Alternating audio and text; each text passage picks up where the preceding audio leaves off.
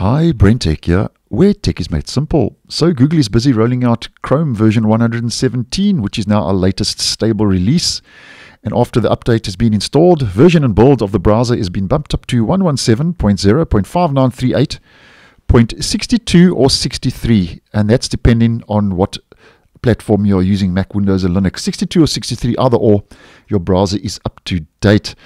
Now, this update rolled out on the 12th, which was yesterday, late yesterday in my region, and first of all, focusing on the security fixes that have rolled out. We get 16 security fixes in total, and the first is the critical CVE that I've been posting on quite in depth over the last couple of days. That's the CVE 20234863. That's the heap buffer overflow in WebP vulnerability. That's been rolling out as an emergency update because that has already been exploited in the wild. So it's a 0 day and it's out there and it's happening and it's active. So obviously Google is pushing the same security fix now out with version 117 just to obviously make double sure that everybody gets the security fix because it's quite an important security fix. And so that's the critical security vulnerability heap buffer overflow in WebP being addressed. And the other 15 security fixes that have rolled out, 6 of those address medium vulnerabilities, and the other are a couple of low vulnerabilities that have been patched. So 16 security fixes been made available in version 117. One of those already exploited in the wild. So double check your browsers up to date. Now, with the security side of things out of the way, just to focus on what's new in version 117. Now, this is quite a big update for Chrome because this month it's Google Chrome's 15th birthday, as I posted last week. And because of this, now Google is starting to push out the Material U visual redesign changes that are part of the UI Refresh 2023 that I have been posting on over the last couple of months. They're pushing that out a lot more now with version 117, and it is becoming more widely available. And that's to celebrate their 15th birthday. Now, although it is becoming more widely available, it is still on a controlled rollout. So as you can see, everything still looks exactly like it did when I was still running version 116. And I have checked on both my browsers and I'm not seeing any of the visual redesign changes yet in the stable version with version 117. But nonetheless, if you are like me and find yourself in the same boat, then if you want to apply those visual redesign changes before they officially roll out in your region, it's actually quite simple to do. And to do this, we head up to the Omni box, we enter Chrome://flags, and we enable 2 experimental flags, which we can bring up by just typing in refresh. And the first flag is Chrome Refresh 2023, enables the new desktop design, and the other is Chrome Web UI Refresh 2023, enables Chrome Refresh 2023 styles for various Web UI services. We change both of those to enabled, and then we'll have to relaunch version 117 to apply those flags. And now with both flags applied, you can see now things looking a little bit different, especially at the top of the browser. Now, just to walk through this a little bit kind of from left to right, just to give you a general idea, because I have posted quite a lot of content, and the playlist will be in the end screen for the Refresh 2023 if you want more info. Now, starting from left to right, the tab search tabs has been moved to the left, and this used to be here in the top right and has now made its way to the top left. And we can also see that the actual search tabs button has received a bit of Material U padding around that upside down chevron. So that's been moved from right to left. The new tab has received a bit of a Material U visual redesign. The navigation icons and buttons have also had a bit of a refresh and makeover. Moving to the toolbar in the top right, the extensions button is now see-through, where previously this was solid, and it looks a little bit more modern. And if we click on that and we head over to our Manage Extensions page, our home page for extensions, there's also a bit of a Material U visual redesign that's taking place on this page. First of all, the search is a lot thicker and larger.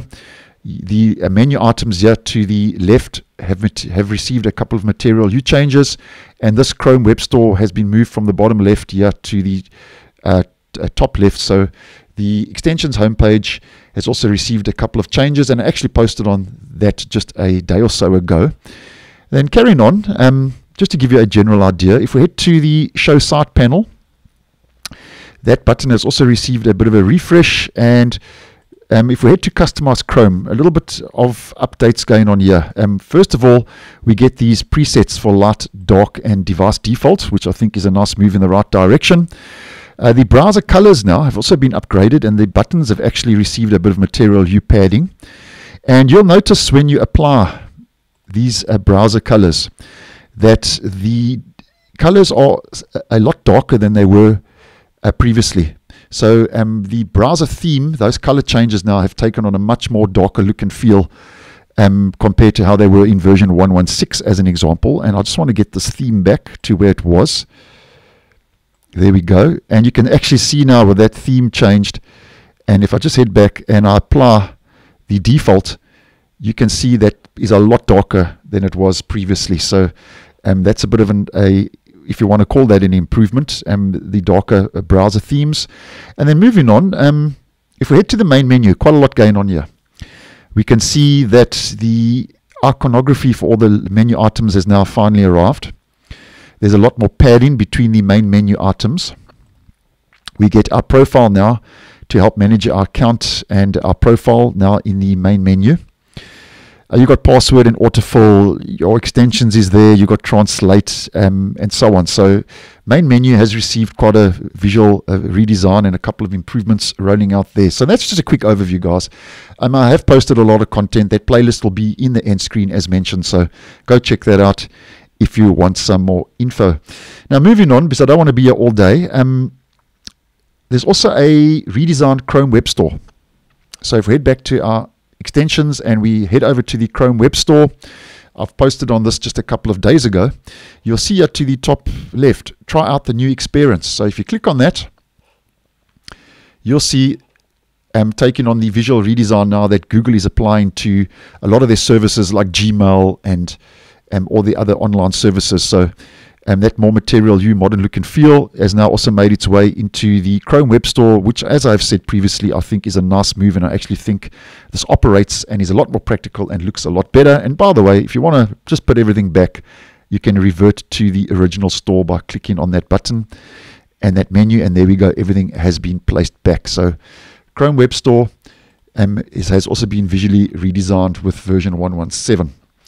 Then moving on to another, and this is the Privacy Sandbox, which is still on a controlled rollout, but is becoming more widely available. Now, if we just head over to our settings, privacy and security, add privacy. So this is a Privacy Sandbox feature that is used to customize the info used by sites to show you ads. And I have touched on this the other day, but just quickly for this video, Google basically, and a lot of other browsers are phasing out third-party cookies, which can track you across different websites to show you different advertising, as many of you may know. And this is part of that, where they are introducing this Privacy Sandbox, which has been met with a lot of controversy and debate. But nonetheless, just to go through this quickly, you've got ad topics, site-suggested ads, ad measurement. So you've got the option to turn these different features on and off. Site-suggested ads, you get the idea. And ad measurement, you get the idea. And basically what this does is it's putting you into a group instead of identifying you as an individual. So what Google is saying with this Privacy Sandbox is you are never identified as an individual regarding the advertising you are sent, but you are identified as a group. So that's the gist of it. But nonetheless, they are making this Privacy Sandbox a lot more widely available, and that's obviously because of the third-party cookie phase-out. Now, while we are talking about the third-party cookie phase-out, if we head over to my YouTube channel as an example, another thing that has been rolling out quite a lot and is becoming more widely available is we get this third-party cookies blocking icon now, which is a crossed-out R icon. And if we click on that, it tells you how many third-party cookies are blocked. So basically, Google is just bringing this to your attention. And I've posted on this previously, so you can do a search on the channel. So that's also a little bit of an improvement that seems to be making its way more into Google Chrome. And over and above that, we get this HTTPS lock icon now that's been replaced with the Chrome UI refresh. Now, previously, there used to be a lock icon here to the left of the URL in the address bar. And as you can see, that's been replaced with this like slider, with a circle around it. And these, the reason Google did this was because they said the lock icon was confusing when it comes to the security of a website, and this just makes it a lot more practical. And although the lock icon, security icon, has been replaced with this little slider button, the options and the security labels and so on in the actual menu are more or less exactly the same. So Chrome version 117 is also now getting rid of the HTTPS lock icon in the address bar. And then moving on, quite a lot going on. And just to mention this quickly, because I don't want to make this video too long, Google has introduced tab groups quite a while ago. And if you want to enable saving your tab groups and also syncing your tab groups, there is a flag called tab groups save. And I'll leave that down below in the description. You can enable that to have more control over your tab group syncing. And if you are interested in that, you can go enable that flag, tab group save, and that will just give you being able to save your different tabs into groups, and those will be synced across your different browsing sessions, across your different devices if you are signed in with the same Google account. And that's more or less what's new in version 117. There are a lot of developer improvements that are taking place under the hood, so to speak.